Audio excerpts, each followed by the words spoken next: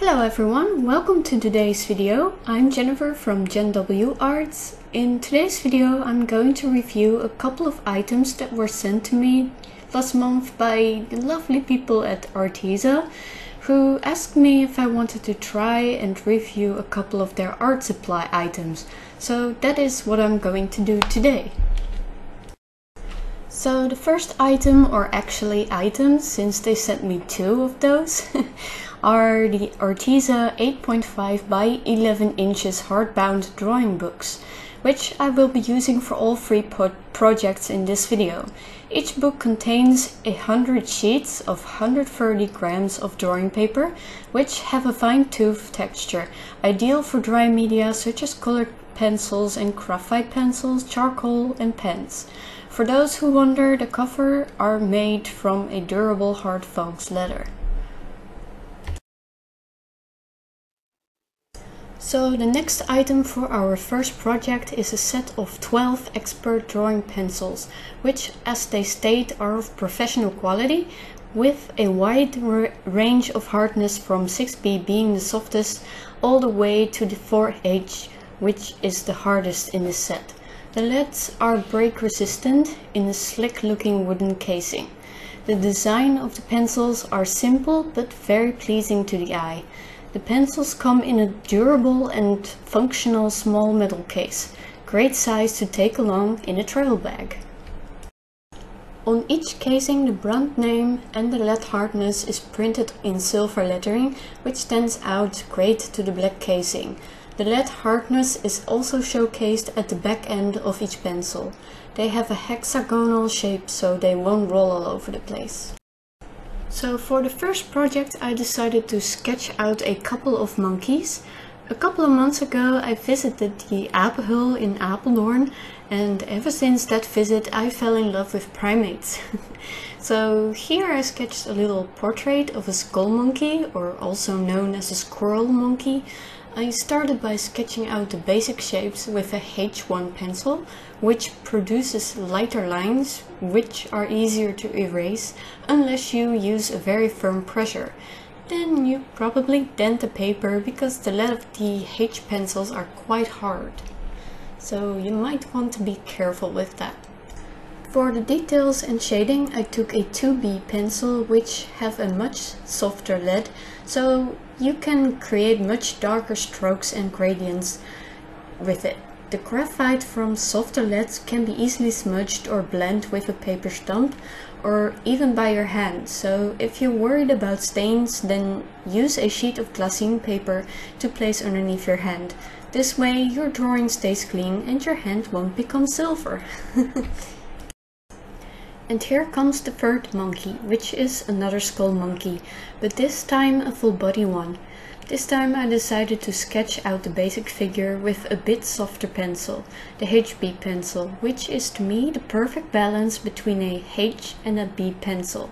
Not too hard and not too soft, yet still easily erasable when used with light pressure.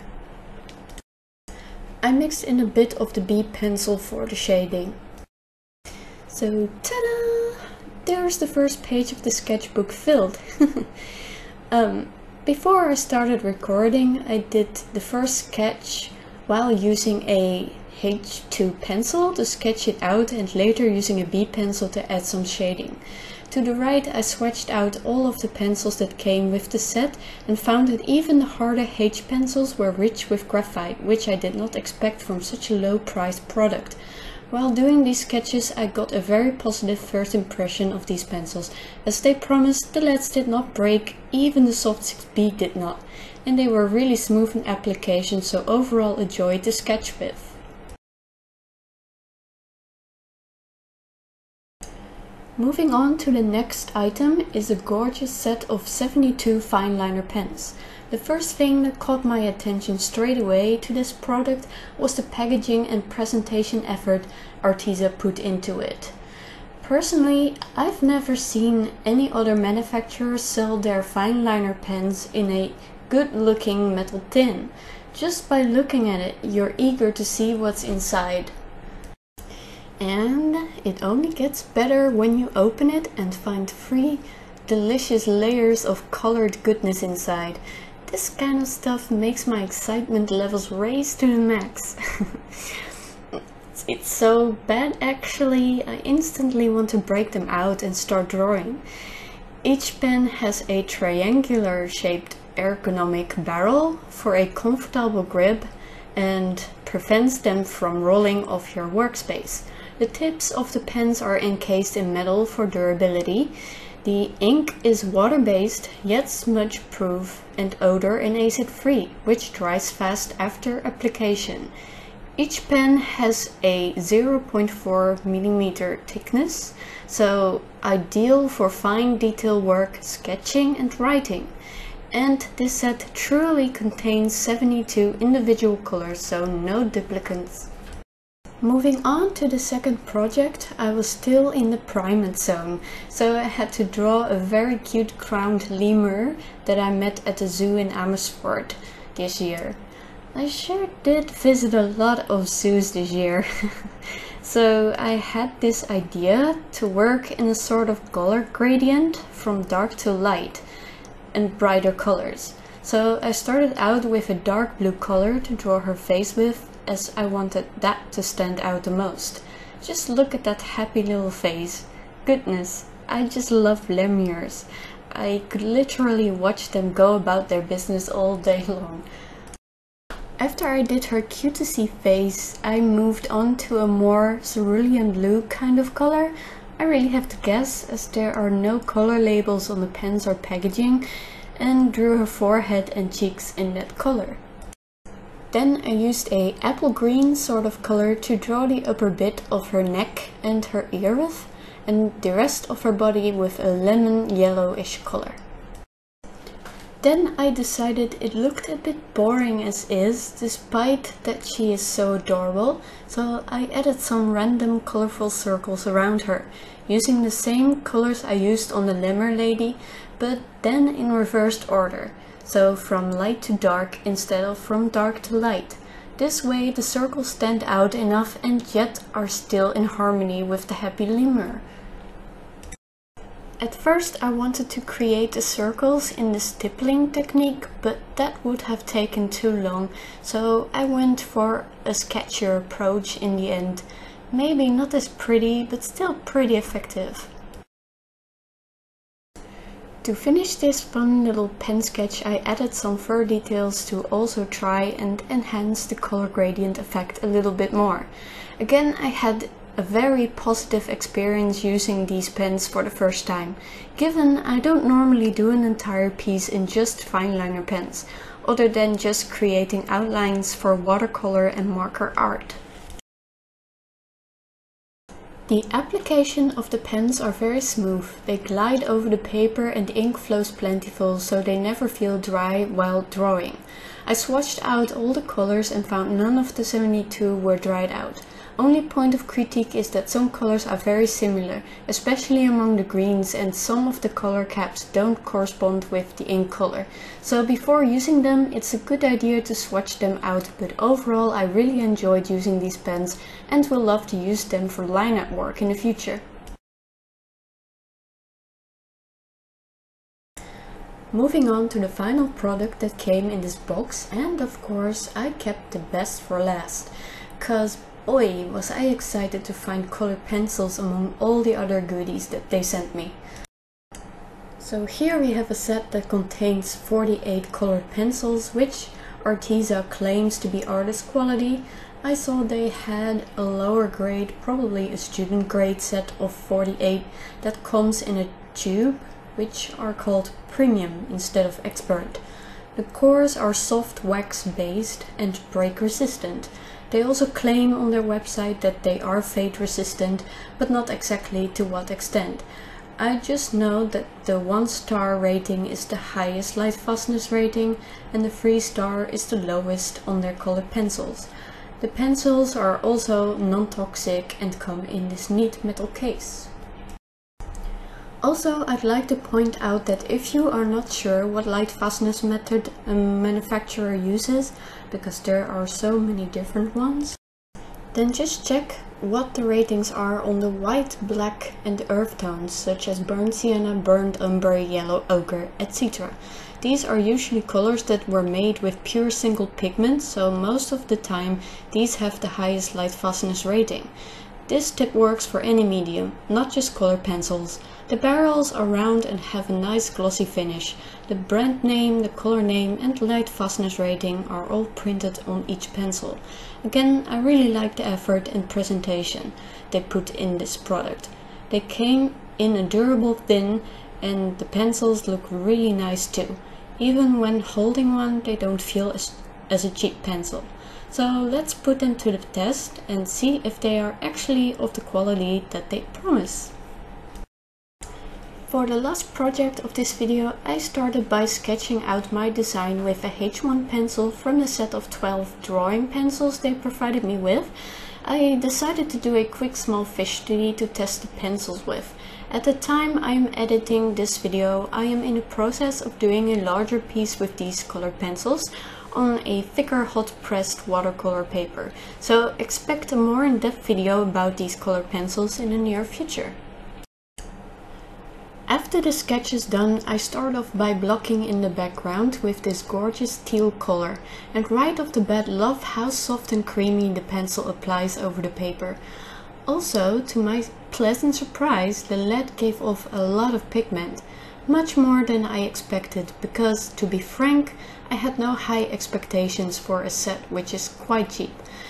It retails on their official site for about £14.49. So yeah, but this is one of those rare cases in which you shouldn't be fooled by the price, as these pencils exceeded my expectations, as you will notice at the end of the video. Gosh, I sound like a salesperson right about now. Oh, and just for transparency's sake, Arteza did not sponsor me for this video or anything. I only received the products to review, so I'm giving you my honest thoughts about the products. It's just that I can't find a lot to complain about so far, and the supplies just got me super excited. As I continued on, I found I can layer with ease and glaze to my heart's content, even on a thinner grade paper like this. I had no problems with wax bloom or the problem that the paper would get too oversaturated too quickly, so it wouldn't accept any new layers. Instead, I could just keep adding layers with a light to medium pressure. I only found it a bit harder to blend with the pencils on this paper. I could not use Zestit because when I tried it, it soaked the paper as it is not suitable for wet media. So I had to use a colorless blender marker in the end to get a nice blend. However, in my current project with these pencils on the higher end heavyweight paper, blending with just the pencils went a lot easier. So here lies the issue with this particular paper and not with the pencils themselves. I think it's due to that this paper is rather meant for sketching and not for museum quality artwork per se. Nevertheless, I still enjoyed working with the colored pencils on this paper, even though it wouldn't be my paper of choice for my work style. The leads are quite soft and creamy, a bit comparable in feel to the Prismacolor Premier, but a bit firmer and a lot better in quality in my opinion. During this drawing and the bigger one I'm working on right now, I had no lead breaks, not even during sharpening. When drawing, the leads hardly create crumbs on the paper, something I really disliked about the Prismacolors. And on higher end paper they are quite well erasable. On this paper, not so much. However, they do wear down quite a bit, so they do need more sharpening than, let's say, a polychromos pencil. So far, the only points of critique I can come up with for these pencils are that I am missing some lighter pastel tones. Most colors in this set are mid-tones and dark tones. I would have loved a sky blue or powder blue color and a very light cream or peach color to be in this set. However, the white pencil is quite opaque, so that makes up for that loss a bit. Secondly, they are not available in open stock, which is a real shame, because I sure would like to restock mine if they get used up. But all in all, I'm really blown away at what these pencils can do for such a low price. I'd say these are the perfect colored pencils for people who start out their colored pencil journey, but don't want to invest a ton on the more expensive brands, because these pencils pretty much give you a good experience of how it feels to work with a high-end quality pencil, because they simply perform the way a solid colored pencil should perform. So we are at the end of the video. I'd like to thank the people at Arteza for allowing me to try out some of their products and the pleasant contact we had. Also, my cat Ed liked to thank Arteza for the wonderful box I'm not allowed to throw away anymore because he felt the need to make it his permanent bed.